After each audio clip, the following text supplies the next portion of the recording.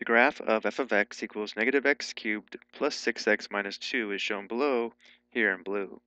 We're asked to estimate the solution or solutions to the equation f of x equals negative 10. So we know f of x equals negative x cubed plus 6x minus 2, which means you want to graphically solve the equation negative x cubed plus 6x minus 2 equals negative 10. To solve this equation graphically, we can let the left side of the equation be equal to f of x, and the right side of the equation be equal to g of x. Which means now to solve the equation, we need to determine where f of x equals g of x. And the solution to f of x equals g of x is a set of x values where the graphs of f of x and g of x intersect. Which means to solve this equation graphically, we need to graph f of x equals negative x cubed plus 6x minus 2, which is already provided, graphed here in blue, so this is f of x.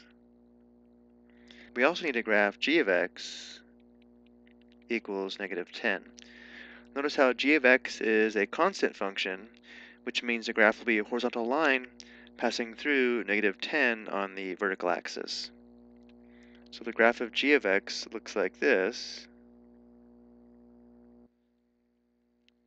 And notice how the graph of f of x and g of x only have one point of intersection, this point here.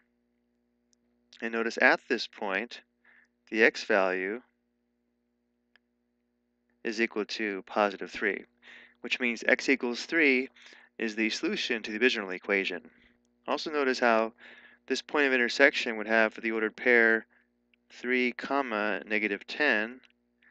Notice because this is the point of intersection, when x equals 3, we know both f of x and g of x equal negative 10. So because our solution is x equals 3, at the bottom of the page, we're asked to enter the solution or solutions in the box. If there is more than one solution, separate the values with a comma. Well, we only have one solution, so we only enter 3. I hope you found this helpful.